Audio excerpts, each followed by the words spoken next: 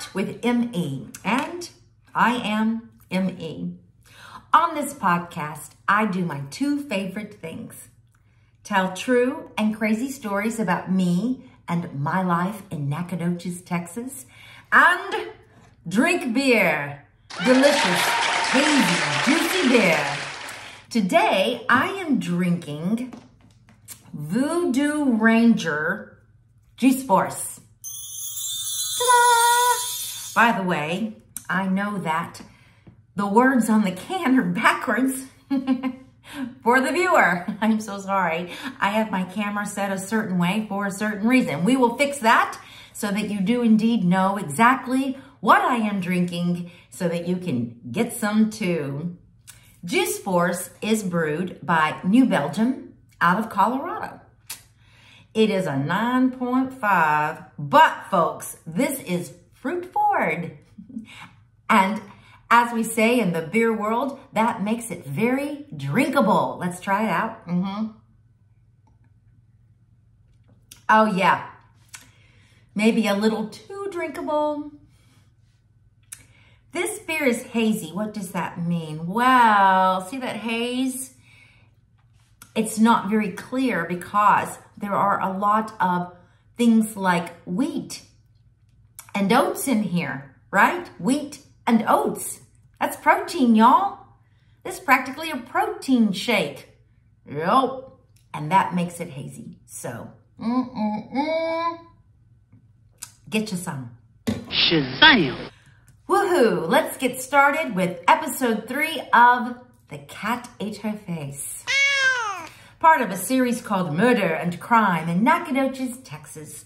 This is the story of Edward Otho Hagans and Elsie Marie Milner.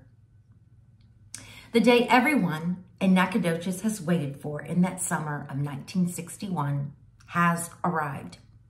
It is June 1st, and this is the trial of Eddie Otho Hagans and Elsie Marie Milner. First for the murder of Beulah Gibson, and then later they will be tried for the murder of her sister, Zora Hagans. Today, Chief MC Roebuck, local legend, is going to take the stand and tell us what was in those confessions to the double homicide of those two sweet sisters who were left for the cat to eat.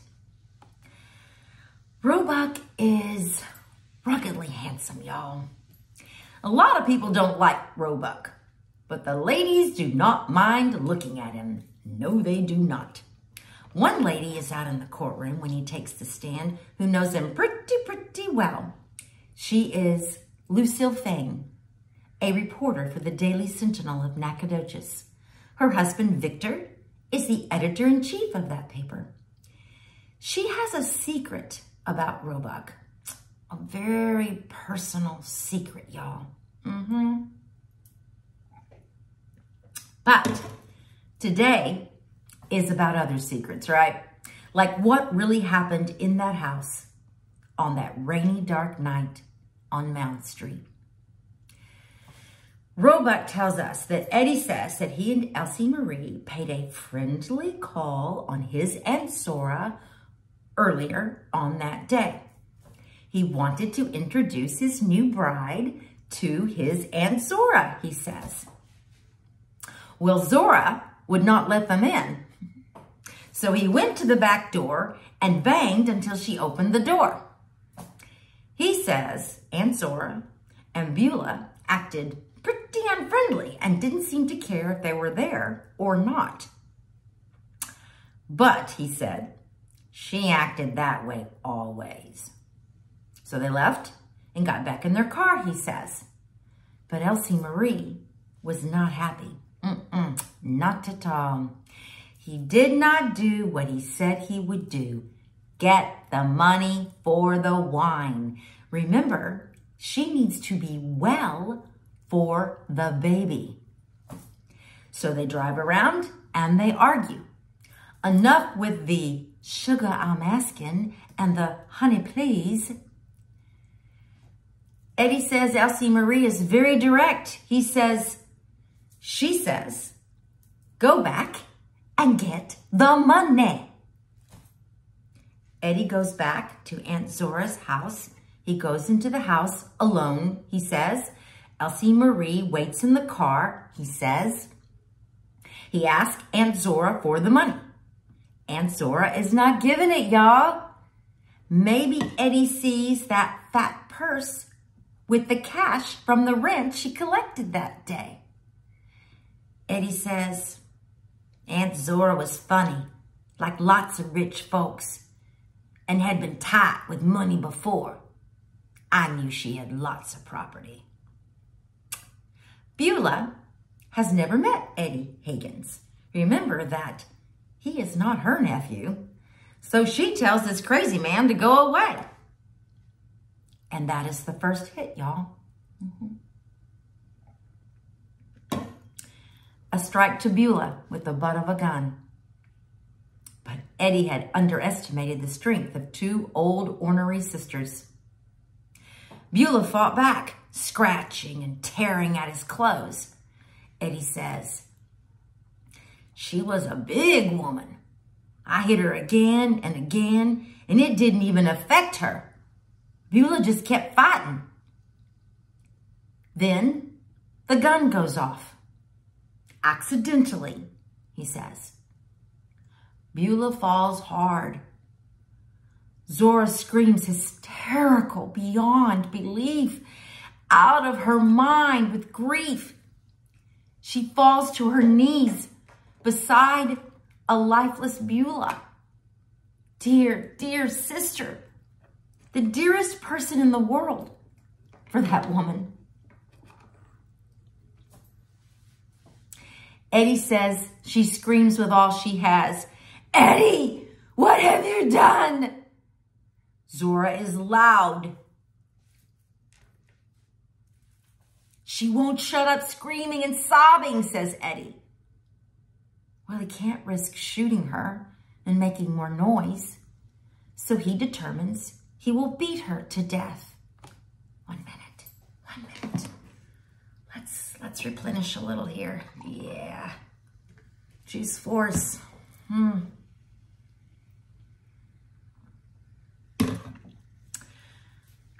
I beat on her, and I beat on her, and I beat her all over, but she kept fighting. She was old, but she was tougher than I was, and kept fighting.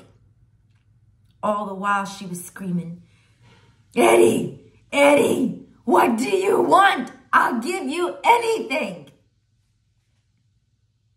He beat her, but she would not die, y'all. So he shot her in the mouth. He says Elsie Marie came into the house because of the noise and stood in the doorway. He says she cleaned up. She wiped every single little part of that house for fingerprints. He grabbed the cash from Zora's purse. Elsie Marie grabbed Zora's coat and purple knit sweater. They grabbed the television too that Beulah had just been watching. I mean, why not? And they throw it all into Zora's Studebaker lark. Eddie's mama does not think that it happened that way at all. Sadie Mae Hagans writes to a friend,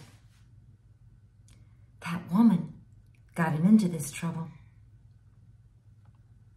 But if Elsie Marie nagged him to do it, or came into the house and found the candy dish and used it herself, he isn't going to say. For one, a husband cannot testify against a wife when they are tried together. And two, he loves her, y'all. June 2nd, 1961, the last day of testimony. Pearson Holt, the defense counsel, have pretty much got nothing. Well, they have one witness to call, but they do not have a surprise in their pocket. This thing is going down, and they are going down with it. And then suddenly, as the session begins, Holt excitedly jumps up. He tells Judge Summers that they have 4 witnesses, and they are all doctors. doctors, and they're all in the courtroom. They all know Eddie Hagans very well, and they are ready to testify for the defense. 4 doctors have driven from all parts of Texas to Nacogdoches to testify on that day for the defense. That is a remarkable feat for Pierce and Holt. It's a home run, y'all, if you are rooting for the defense, which would be practically no one. Understand that the defense counsel recognizes the abhorrent savagery of this crime. But what Pierce and Holt have learned about Eddie Hagans from these doctors is what has made them fight for his life. Holt drawls to the court. "We will shout loud and strong that this man was and now is insane." All the doctors testify that Eddie Hagans has a rare psychomotor epileptic condition. It could make him hate. It could make him violent. It could make him lose control. A doctor in Houston testifies that Eddie's first wife, Hazel, there was a first wife, brought Eddie to him because he wasn't acting right. He was disoriented. He was blacking out. He was having convulsions. That doctor told hospital personnel that the patient was dangerous. That doctor also noticed something disturbing about Hazel. Her arms, y'all, were covered up with bruises. One doctor is also Eddie's cousin. He says Eddie had never been normal. One doctor says that Eddie had the mind of a 12-year-old.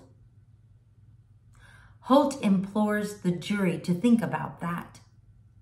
12 years old. Prosecuting attorneys are asking you to send to death this man with the brain of a 7th grader. If you give death to a man with a 12-year-old's brain, you will have committed a much more terrible crime than Eddie Hagans did up there on February 20th. Why, Eddie was just a child, y'all. A child having sex with a 37-year-old woman, but a child nonetheless. This trial began on a Saturday, and it ends on a Saturday. On June 3rd, 1961, 500 people start securing a courtroom seat around 6 a.m. Court TV would have been there, y'all, if they had existed. Prosecution is District Attorney Hewlin Brown, appointed as a special prosecutor to this case, and Edmund F. Benchoff, Nacogdoches County Attorney. The Houston Press makes a point of noting the neatly combed, wavy hair of Brown and the pink cheeks of Benchoff. Their words are clipped, their stride brisk. They are so ready for the stage, y'all.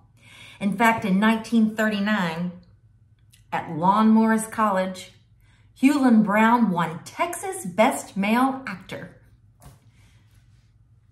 Prosecutor Brown begins. There was no insanity, but there was much malice. Here was a heart totally bent on mischief. It was meanness and cruelty. The defendant knew right from wrong as well as anyone. There were never 2 people in the state of Texas who deserved the maximum penalty more than those 2. There surely were some amens from the crowd on that. Benchoff points at Elsie Marie. If either of the 2 deserves death more than the other, it is Elsie Marie Milner, Mildred Manson, Mrs. Eddie Logan, Elsie Marie Hagans, or any number of the other names she has used to deceive the people. And then Brown is going to close like the great Shakespearean actor that he is. I believe that if any penalty other than the death penalty is brought back in this case, it will cause the dark clouds of fear to hover over this courthouse. Fear and uneasiness on the part of the citizens of this community and of this county. It is here now. And I think it will increase because in these clouds, fear will be written in the blood of Zora Hagans and Beulah Gibson. And just to be sure the jury understands the consequences of not sending these two to their deaths, Prosecutor Brown says, if two people ever deserve the same punishment they gave those two old ladies, they are the two sitting over there. You can give them any sentence you want to give them, other than the death penalty, and you can watch them walk the streets. And then he charges the jury to do their duty like a soldier on the battlefield. A magnificent close. I would imagine that some people stood up and cheered. The defense is not as polished. Marion Holt is wearing his usual white suspenders, holding up a pair of baggy pants. His snazzy checkered purple coat is dusted with dandruff. Pierce, his much younger partner, wears the same uniform he has worn every day of the trial. A black suit with a polka dot tie. That is because it is his only suit. One moment, please. Yes. A little more juice for us. Thank you. Everyone must have been very tired. Judge Summers has been commuting 40 miles back and forth every day of the trial. Prosecutor Brown has been driving 1 hour back and forth every day. You see, back then, the district judge and district attorney covered 3 counties. Pierce only need walk 4 blocks to his home. It sits on his grandma's side yard on South Church Street. It's 2 rooms, y'all. His wife, Willeen, is waiting for him there. She is also his legal secretary and, of course, my mama.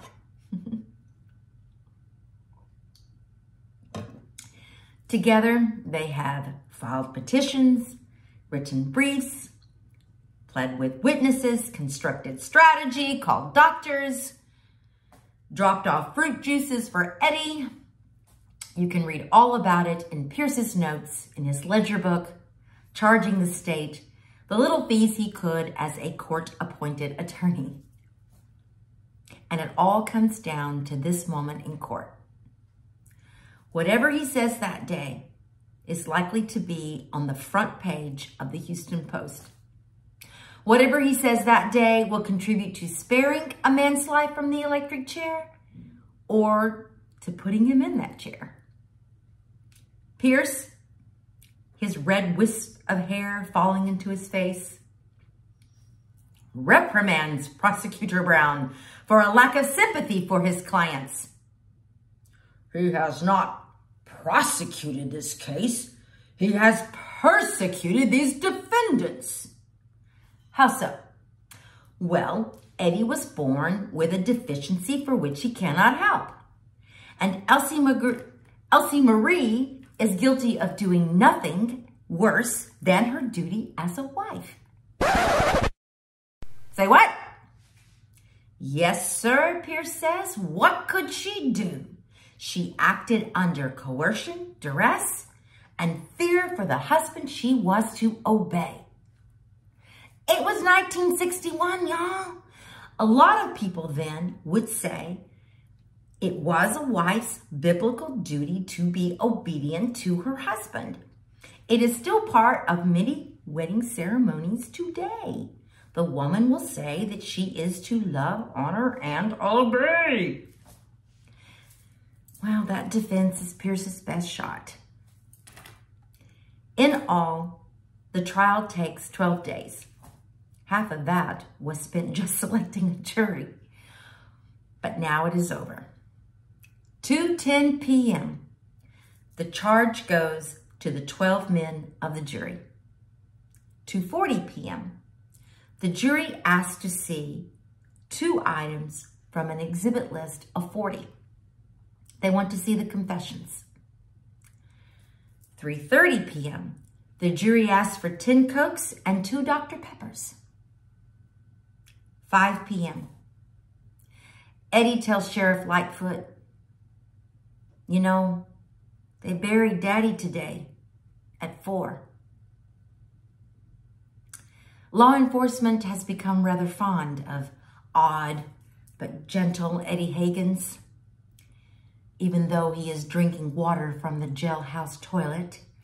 5:30 p.m., the jury renders a verdict.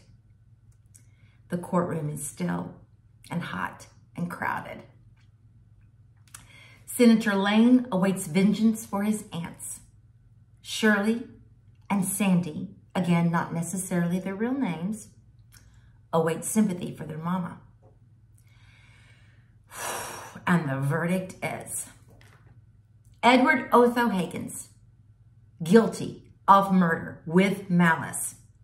Sane at the time of the crime, sane during this trial, death in the electric chair. Eddie shakes. He removes his glasses. He wipes his eyes. He slumps and leans into the shoulder of Elsie Marie, the woman he has loved. And now the verdict for her. Elsie Marie, Jordan, Jefferson, Milner, Hagans. Not all of those names are real to protect the family.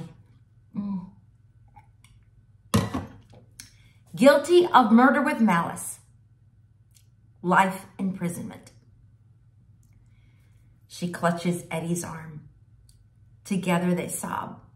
Their family sob. No one is cheering now. Pierce asks that the all-male jury be polled. A defendant's counsel will sometimes do that. Maybe under the pressure of standing up in a courtroom. One at a time, a juror will change their mind or say something that can be used on appeal. So one at a time, each man stands, says his name and the word guilty. With each one, the sobs of Eddie and Elsie Marie grow louder.